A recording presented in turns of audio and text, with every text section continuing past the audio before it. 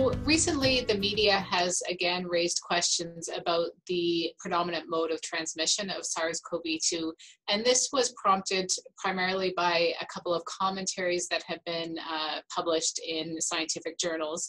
And one was a commentary in Clinical Infectious Diseases. And in this commentary, the authors raised the concern about the possibility of airborne spread. And the main paper that they looked at that they felt supported this claim was actually about an outbreak that occurred in a restaurant. And this outbreak was actually published in 2 different journals. And the outbreak actually described a cluster of cases at 3 different tables, and those tables were adjacent to each other. So there were 3 people at one table and a couple of people at another table, and then a 3rd table that was also affected. And interestingly, although the tables were all adjacent to each other, they were more than 2 meters apart, the patrons at the table. And so the authors felt that because these patrons were greater than 2 meters apart, that might support the possibility of airborne spread of SARS-CoV-2. Although certainly the authors also do acknowledge the fact that droplet spread may have contributed, and certainly some of these patrons were not more than 2 meters apart.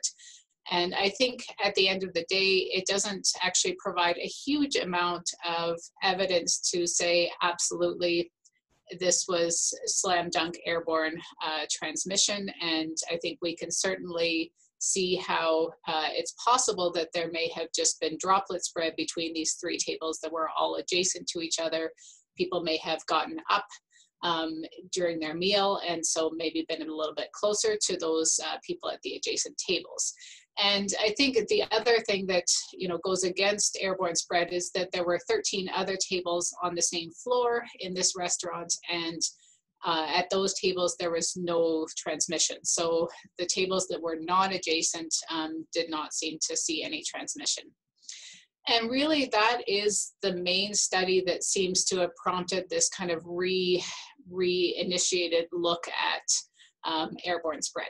We can see that healthcare workers actually have a lower positivity rate than the general population, which would suggest to us that what we're currently doing is working, and it's what we need to continue to do. And when we see issues of exposure, it's usually around situations where people are not wearing PPE as recommended.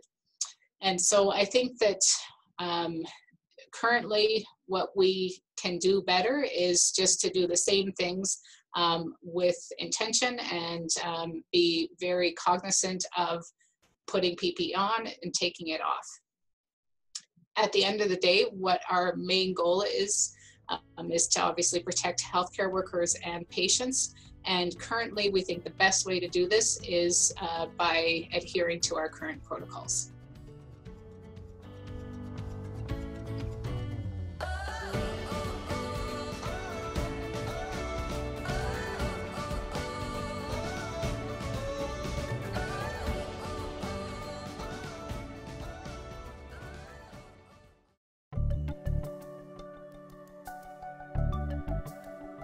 Together, we do amazing things every day.